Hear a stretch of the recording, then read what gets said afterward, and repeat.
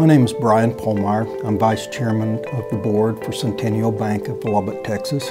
Today we're about $720 million in assets, and we're spread across a good distance from the panhandle of Texas into the Texas Hill Country, having around 14 locations today.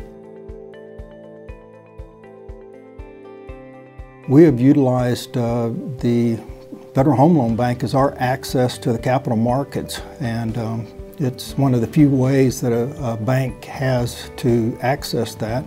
The ease of utilizing the Federal Home Loan Bank capital market type products is so much easier than trying to go into repurchases. Centennial Bank uses the FHLB of Dallas's liquidity factor for a couple of ways, but our primary use is funding seasonality of our ag-based credits. Different than some banks, we try not to maintain a whole lot of what we deem to be on-board liquidity of Fed funds sold. We tend to borrow our liquidity on a day-to-day basis as needed. We utilize what would normally be 10% liquidity, or some $70 million that a lot of banks would keep at our size, and we buy 3 to 4 year mortgage-backed security products, borrow the needed liquidity in just-in-time funding, and harvest about 225 basis points on those funds.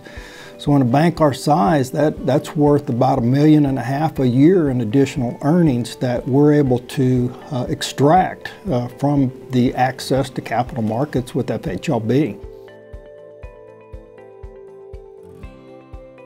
When we have a customer that wants a fixed term out over, say, a 15-year period of time, we may not want to take that interest rate risk.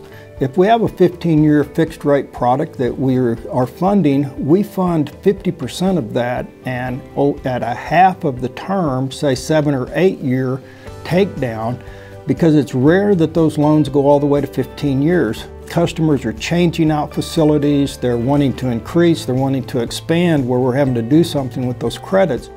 So we found that shortening that term, which increases our spread and accept maybe a little more risk on the interest rate, is worked out every time we've done it.